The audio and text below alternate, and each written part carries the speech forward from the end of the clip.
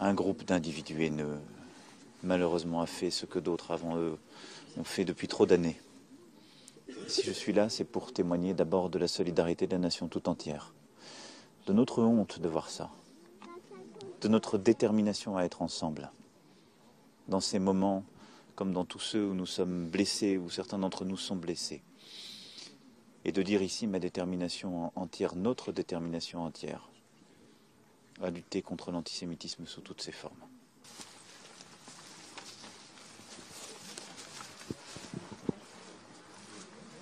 Il y aura ce soir, dans beaucoup de villes de France, des rassemblements à l'appel de toutes les forces politiques, qui diront aussi cette émotion et cette mobilisation du pays. Mais au-delà de l'émotion, cela doit durer, partout, et dans les consciences au premier chef. Et que certains de nos concitoyens pensent que cela n'est rien, ou qu'on peut faire bégayer l'histoire en faisant cela, c'est un échec, c'est notre échec. Et donc ce sont des actes maintenant que nous prendrons, forts, clairs. Et il y a un travail qui aussi prendra du temps.